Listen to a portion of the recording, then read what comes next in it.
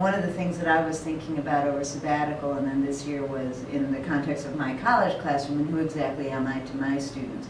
That's different from when I was in high school or when I was working with second and third graders or teaching Sunday school to seventh graders, when my main job was not to have them lock each other in the lockers. That was pretty big at that point.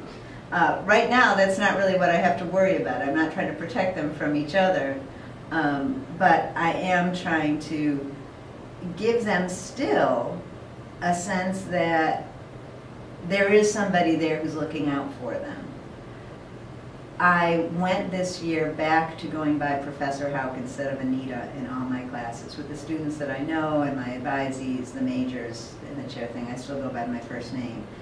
But it was a big decision for me, and I talked to people because I was wondering if some of the feedback that I was getting from students was that I was trying too hard to get them to like me and to be their equal, and we're all learning together. And especially since I mostly teach first year and very often students in their first semester in college, some of the advice I got was they need to know that there's somebody there who is going to be willing to be a guide for them.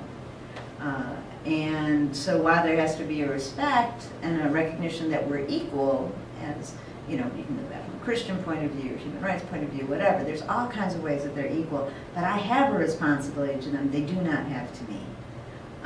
They do not need to be merciful to me. I hope they will be, but that's not their job. Their job is to learn and to grow, and I hope grow in virtue too, but I have to take charge about the dynamics of the class. I have to be prudent in choosing the texts that we use, and if I get feedback that something's not working, I have to be the one to make the decision, we're going to change things or not, and I'm going to explain things or not. So I don't think, I'm not trying to be more authoritarian, but I am trying, somebody used the analogy, I'm not sure it's a great one, but they need to know there's a surgeon in the OR. And this is my OR, and I'm going to make sure that we're all okay. Of course, when I'm saying I'm teaching my kids, my stepkids, it's because I care about them, and I'm thinking about them and having a full life, and also where they're going to put me in a nursing home. When I'm thinking in class, I'm thinking mostly about, are they going to be able to be respectful to other religions in the world? Are they going to be good citizens? Are they going to be lifelong learners? Will they be unintimidated when they come up against difference, and will have the ability to reflect on themselves, to be self-aware, and to engage with people who are different? But then there's this other side that I always had with my kids, and can I be a little honest about, not be maternal to my students, who are all women, by the way, that shapes my context in a lot of ways. But there is a sense of the kind of being firm to show love there also translates into the classroom. I assume that, you know, they won't take me out of my last class view first, but, oh, you never know. But, I mean, again, and so I think it's important for us to see, for humans in community, to see each other as sometimes teachers. But I think I really would like to be able to be student more and more of the time. And maybe right when I feel as though I have something to say that hasn't been said and that I might be able to do an especially good job of saying.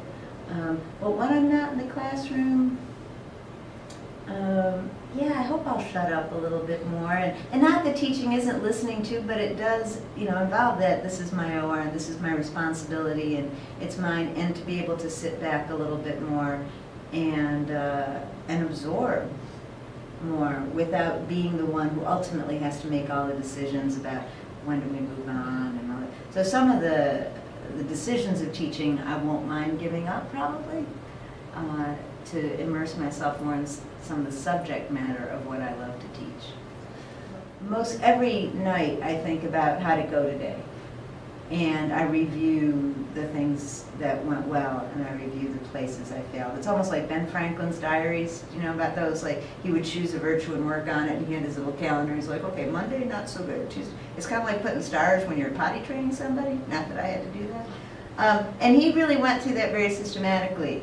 And I would like to say, I mean, it would be big for me to, maybe by the end of the year, to have stars on Mercy most days, to feel that I'm making progress, because I'm not going to be done. And one of the things that I've asked of Wabash was help me be closer to my aspiration of being an excellent teacher. You know, so that's an asymptote. I'm not going to wake up one day and say, I'm excellent. I mean, I already won the teaching award at my school. I'm done. I can't get anything else from them. But when I can find myself that most days, I can see myself succeeding most of the time.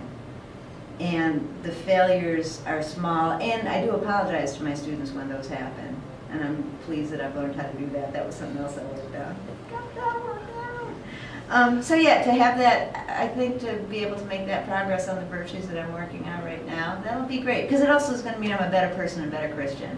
And, you know, it's selfish, but that's part of, you know, what my work on earth is also, is to become the best person I can be.